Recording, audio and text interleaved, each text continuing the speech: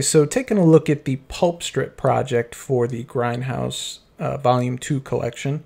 Once you open it up, if you're in the single project, you're going to get the Pulp strip project timeline. This is just going to be the entire render. Everything's going to be simply labeled. Here's your Pulp strip timeline. So if you double click inside the Pulp strip, we have our tools up top here. Okay, so we have our color presets once again. Our lens grind mixer, once again, exposure, focus, everything we've gone through in the other tutorials. So we have 9 cameras. And moving down, we have a little bit of haze that just kind of felt like I needed to add. And you can simply shut that on or off. If you turn it on, you're just going to get a little bit of a haze below there. Flickering, so we have this flicker on. You can, again, shut that on or off.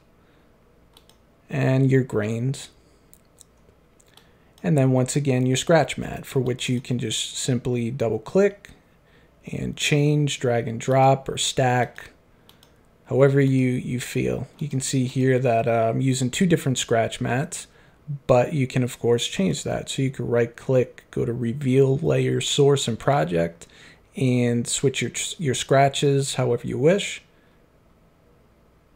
Or in this case, if you wanted to shut the really hairy scratch off, you know, you just get a kind of a cleaner outcome.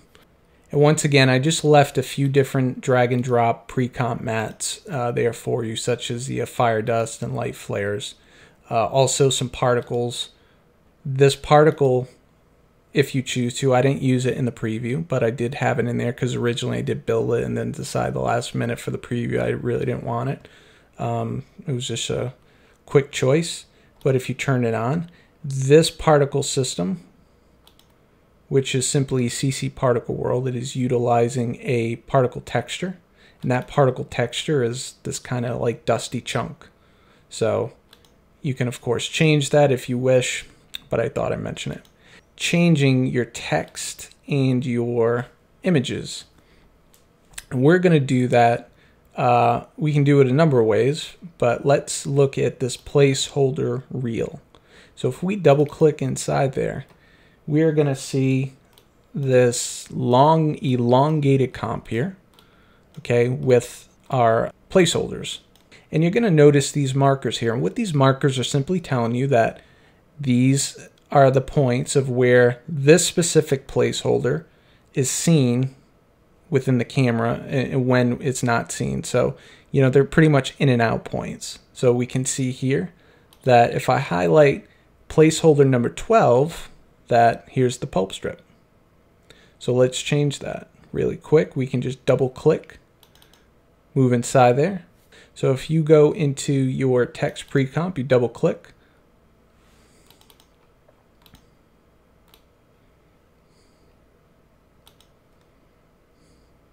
and that's it, like that. And same thing with changing your video or photo. So if we look at the next point of when our pulp strip comes into play. So if we keep moving on, we see that we come at this point here. So we can see at this point where our title smashes in. If we again just go back to our placeholder reel. And if we look at our markers, this is going to give us a timeline of when this placeholder hit. So it's going to be placeholder 2. If I just hit the letter H, it's going to bring me to my hand and I can just move down really quick and say, all right. Oh yeah, all right, that's it. So double click, of course, change your text. And you want to add a video or photo.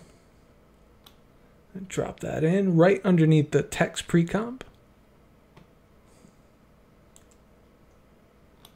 And you just want to just kind of make sure you watch these edges a little bit. So you may have to just tinker with them a little bit so they don't overlap on the frame there. So you could just kind of scale it in just a little bit there.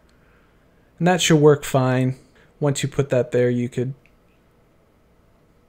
create a little mask here so we could get our rounded rectangle tool and just do that. If you wanted to clean up the edges, you should be fine, but you know, you may just want to do that.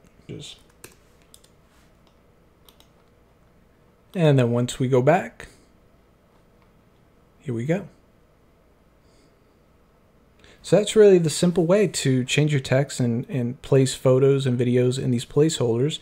Look at these markers so that you can gauge when a specific placeholder hits the camera, and just place them in that way.